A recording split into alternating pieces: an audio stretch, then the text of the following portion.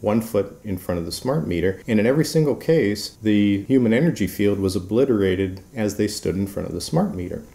So in our first slides, what we see is normal cells, and the structure of the cells is intact and sound. Sample 1, you can see a lot of degradation in the cells. The cell walls have been broken, and you see changes in the cells which are called mycoplasma. It shows a mutation to the cell.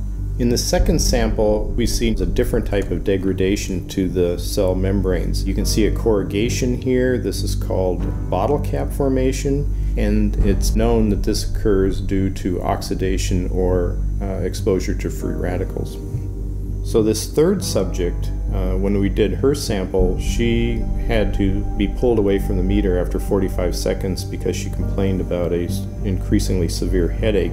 And here you see a phenomenon called rouleau, where the red blood cells are stacking up.